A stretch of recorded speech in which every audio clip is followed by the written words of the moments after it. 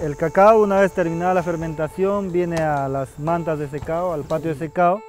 Lo que hacemos acá en el patio de secado es básicamente remover el grano. Lo que nosotros hemos visto con la experiencia que llevamos es que nosotros lo que hacemos es 2 horas lo extendemos así como está ahorita, y de ahí lo vamos recogiendo y lo tapamos nuevamente el cacao por 2 horas, y después de las 2 horas nuevamente lo volvemos a extender para que logre evaporar todo el ácido acético que está dentro del grano de cacao. Entonces lo que vamos a hacer es juntar el grano de cacao hacia el centro y dejarlo como si fuese un montón.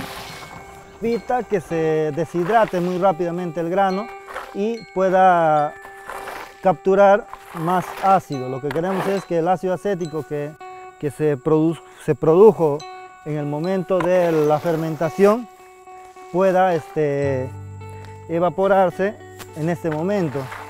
Entonces, como el grano tiene una mucílago y esto es como una gelatina, si se seca muy rápido lo va a impermeabilizar al grano y no va a permitir que salga el ácido acético, y se va a quedar dentro del grano. Entonces, haciendo estos montones logramos que el grano expulse todo ese ácido acético y logremos un grano con menos cantidad de acidez y que tenga un sabor mucho más limpio y más agradable, no tan agresivo. 48 horas debemos llevarlo a hacer esta operación. Más o menos van a tener unas 8 horas efectivas de luz solar directa.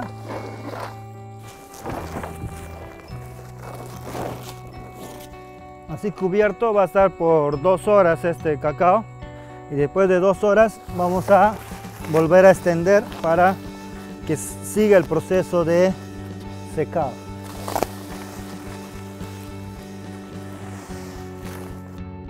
Esta operación se hace las 48 horas, en las primeras 48 horas de secado.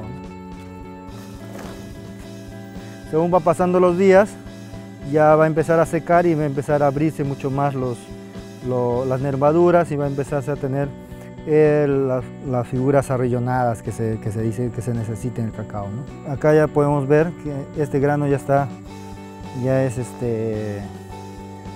era el que estaba húmedo, le faltaba, tenía 3 días de secado, tenía 4 días, y acá tenía 5 días de secado. Y como pueden ver ya tiene el color típico de una barra de chocolate. Cuidarlo, hay que pensar que este es un bebé, y a los bebés nunca hay que abandonarlos. Los bebés hay que tenerlos siempre puesto el ojo, como se dice, ¿no? Hay que estarle puesto el ojo, porque si lo abandonas cualquier cosa le puede pasar. Entonces esto es igual que un bebé, hay que cuidarlo al centímetro. Bueno, muchachos, ¿cómo va? Está yendo la fermentación de Bimboyaco. De Alto el Sol, ¿quién está manejando? ¿Tú no, Cristian? El compañero Cristian. ¿Y cómo va la muestra? Muy bien, ¿no? Está con un 91% de fermentación. 91 está. Ajá. Sí está. Acá estamos viendo unos cuantos granos fermentados, ¿va? Se ve que está bien fermentado.